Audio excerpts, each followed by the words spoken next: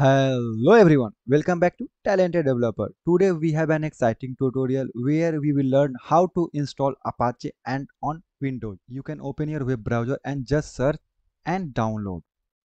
And you can click here, you can scroll down and you can see all the version. So I'm going to download 1.9.16 zip. Make sure you have already installed your Java. Now click on save. You can see Apache Ant has been downloaded. Just extract. It will take some time.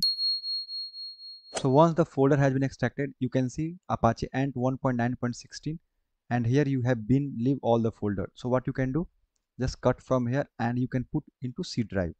So currently I have created one folder that is called build tool. Here I am going to keep all the application related to build. So just copy paste. Now you can search your environment variable.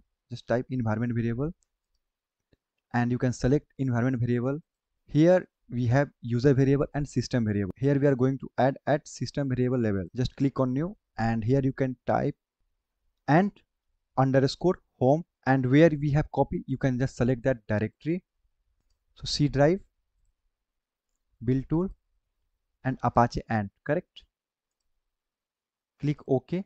You can see variable has been set. Now you can select your path, double click. Now what you have to do, just use percentage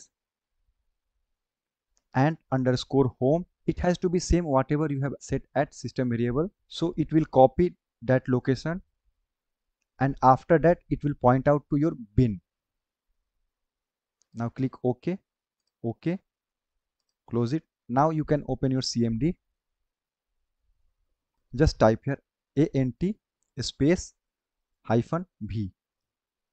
You can see Apache is showing 1.9.16. So using this way you can set your ant path. That's it for the today. Thank you.